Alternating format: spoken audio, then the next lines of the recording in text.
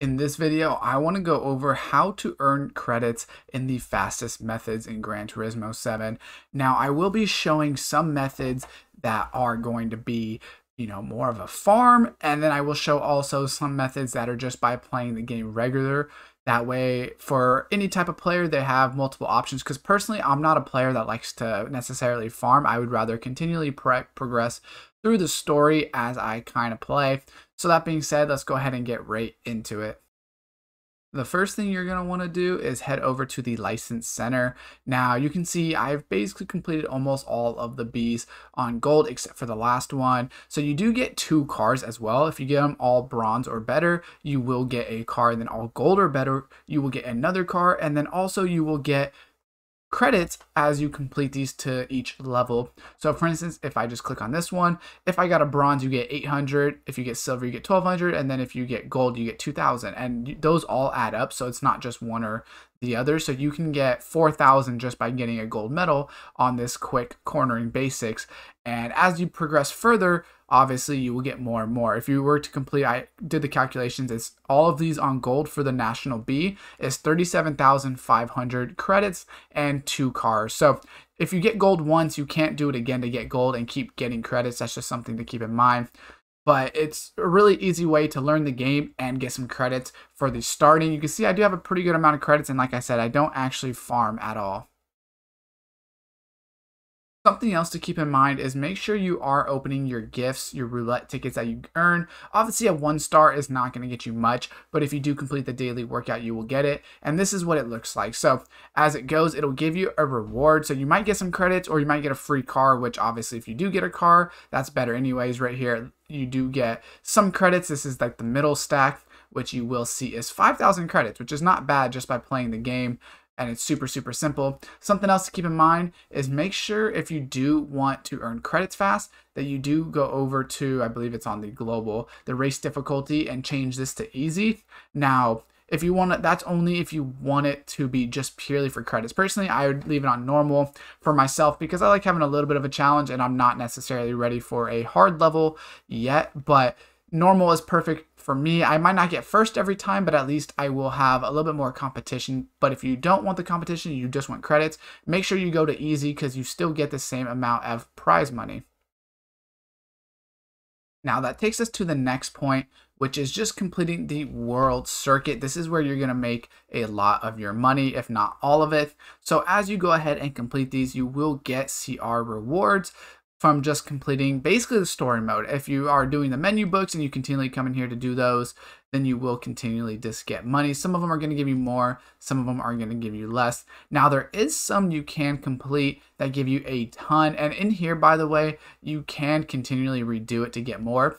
But for instance, in here, if you have a GR3 racing car with 730 or less, then you could go ahead and complete this, and if you get first place, you would get 75,000 every time.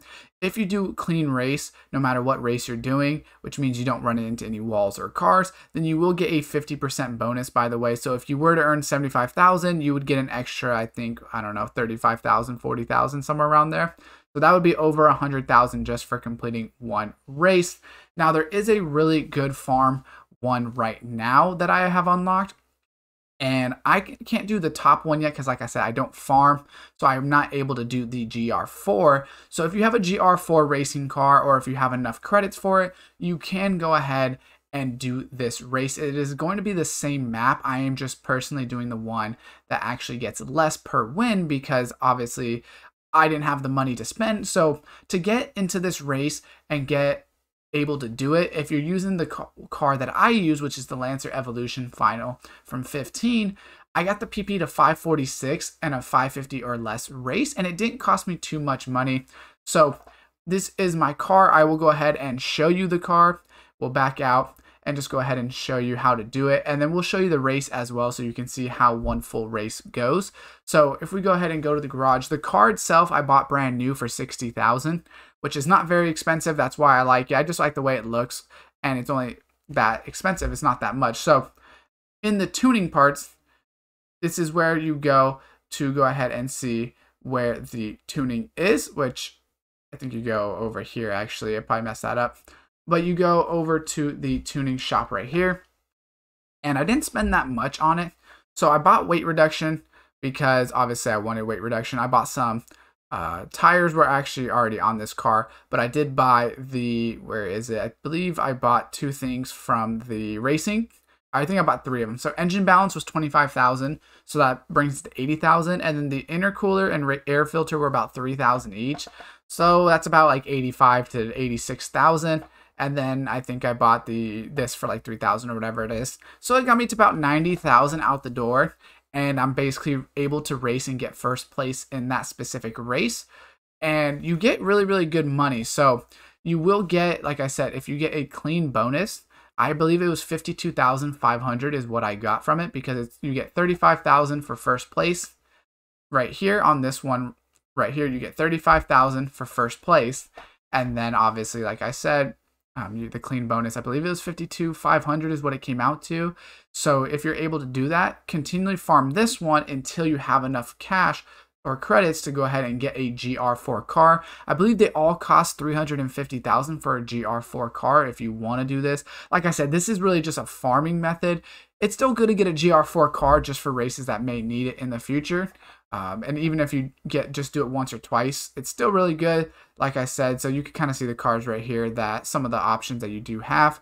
It's super, super easy. We'll show you the full race, like I said, for the 3 right here. So you need a road car, sports tires. If you just go into any race, it does tell you what you need. This isn't the only one that you can do. You can do, for instance, you could come over to this circuit if you wanted to go ahead and do it for another 35,000. You can use the same car. The only difference is the map. I obviously want to do an easy map, which is why I like this one.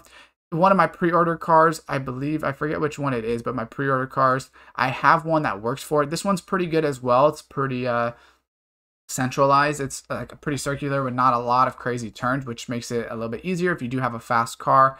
But there was one I could do that I had a car for instance, this one, if you have a GR3 racing car, not a GR4, you could do it. But the issue is that you run into is obviously the fact that, you know, it's a really windy turning map, which I don't really enjoy. But I do have cars from the pre-order that I could use on that. So we'll go ahead and go into the race and show you just one full race of how it works. And then basically, like I said, you can apply it to any of the ones that you want. Ideally, you can just do one of each and try to get first place, continually do it till you get first, and that'll kind of let you farm. But we'll just go ahead and show you the high speed ring right here, which is my favorite that I found so far, just based off of how the map looks, and we'll show you how it works. Now, something else to keep in mind is you may have a different car that is faster, and that's totally fine as well. This is just personally what I use, just because I like the Evo. It's always been a fun car for me to get, and I saw it for 60,000, which is why I thought it was worth it. But you can see right here, it's going to be a pretty easy race. There's like a couple turns that are going to be a little bit more annoying. I don't always go for the clean thing, right? Sometimes I just run into people because, frankly, I'm just trying to get in the lead. Now, once you get the lead, you can kind of see if you are gaining on them. I always play in third person. It's just what works for me.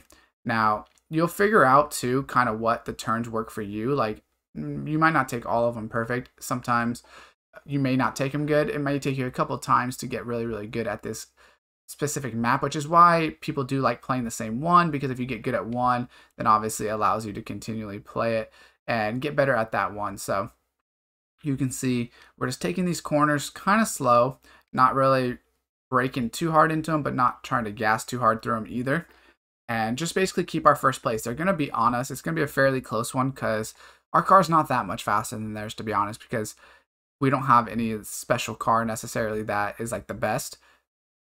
Like I said, there's probably cars that are for the 550 that are just going to be tremendously better. That's not the case for us, but we're still able to win this fairly easy as long as we race pretty good.